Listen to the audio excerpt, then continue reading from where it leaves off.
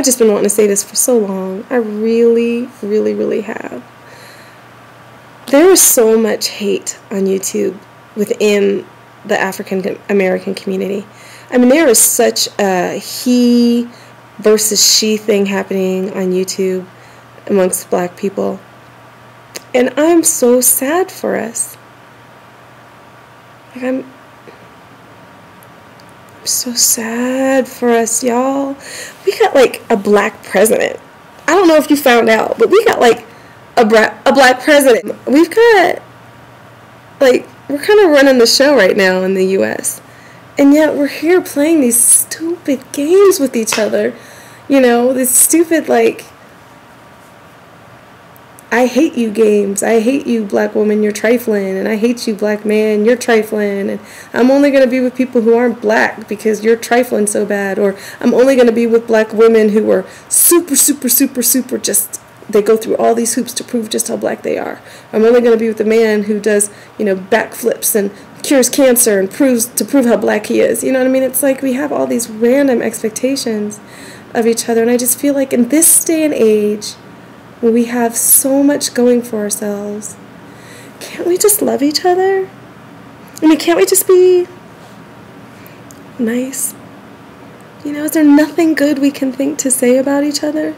I mean, we're so diverse as a people. We've been begging other groups that aren't black for generations now to not box us in, to not treat us as if we're just one brand of black.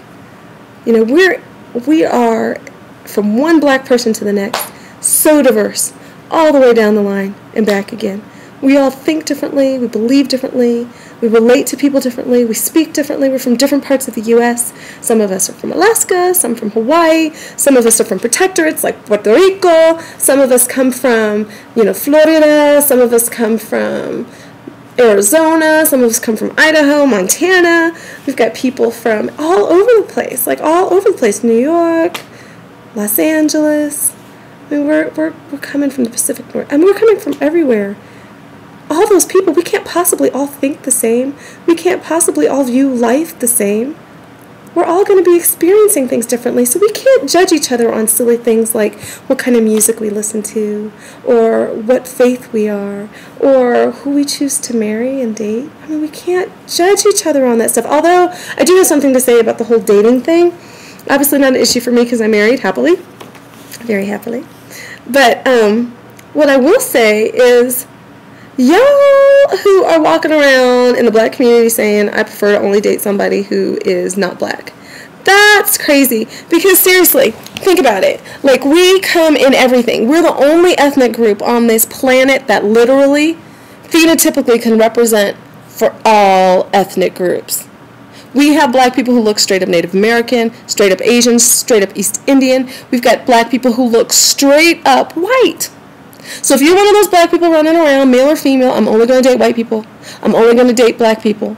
I'm sorry, not that. Not that. That makes sense. But if I'm only going to date white people, or I'm only going to, you know, whether you're a man or a female, I'm only going to date white women or only white men. Well, then what do you do with people like Wentworth Miller? You know? Or like this guy in American Idol. You know, this, what's his name, Matt Gerard or whatever, who's got like a half-black mom. What do you do with someone like that? These are black guys who look white. So are they eliminated? Are they white enough to be considered someone you might date? Or what do you do with someone like, you know, Rashida Jones, or someone like Mariah Carey, or someone like, you know, Victoria Royale has a daughter who's like blonde hair, blue eyes. She doesn't even look like she's got a drop of black blood. But her mom's half black. So what do you do with someone like that?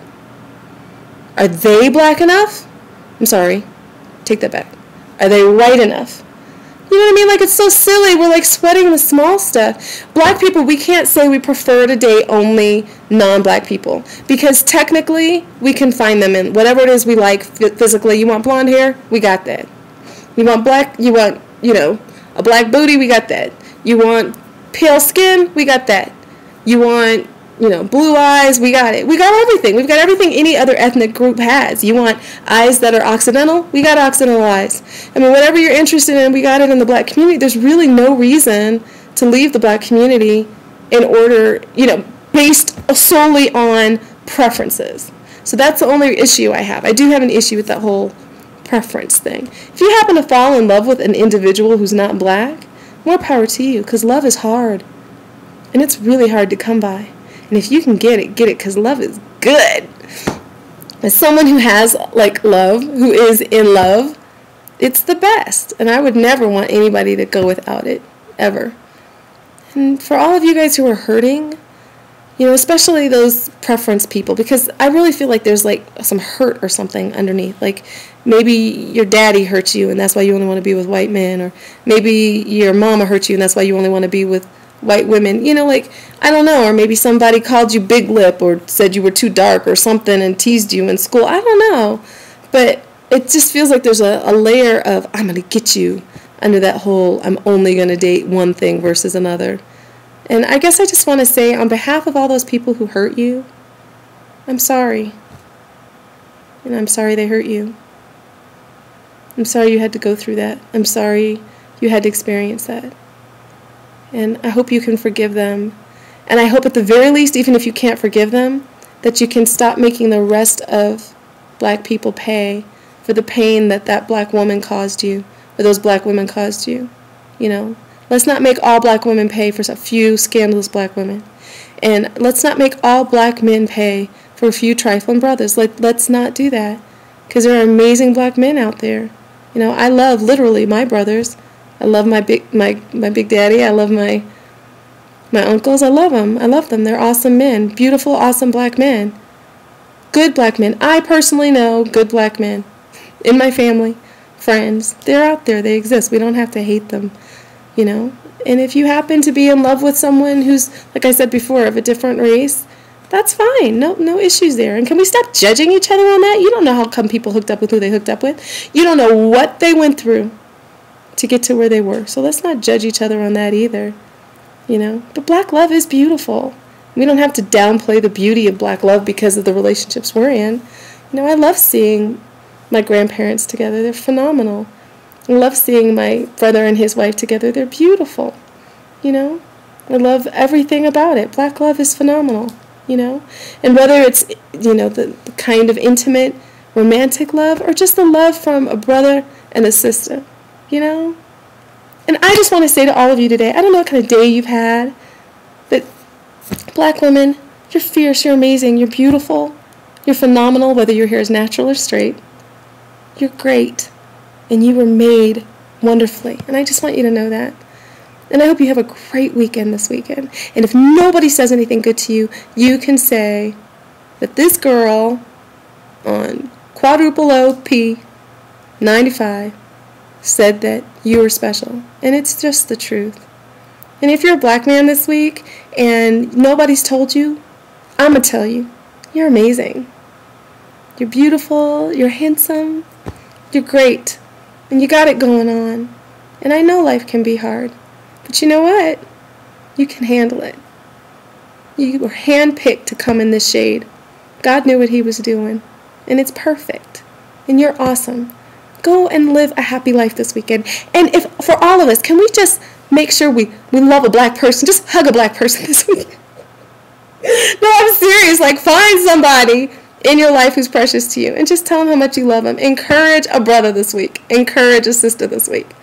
Can we just have some black love just this weekend? And then on Monday we can get back to hating each other.